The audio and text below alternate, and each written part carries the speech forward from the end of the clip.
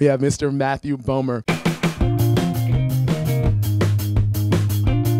And since you come from a background then where performance was totally on your radar from the very beginning, what kind of collaborations have you been able to make with some of your, whether it's former classmates or professors, with other people that you think may have grown with you along in the industry?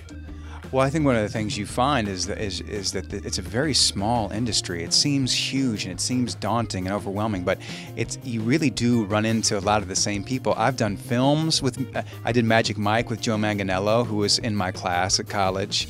My good friend Cody DePablo, who's in my class, was on NCIS, and I've gotten to work with a lot of my classmates. Zachary Quinto was a year ahead of me, and so it's a small world, and you know, I've done little things here and little collaborations with friends who are just trying to, you know, voice some of their material, and there are just all kinds of opportunities. You know, the relationships you make in college really do come into play in your life after you graduate. A lot of the friendships that I made are what I still rely on today to A, keep me sane in this business, and also to make sure we all rise up together. That's one heck of a yearbook then that your college class had then. Right? Yeah.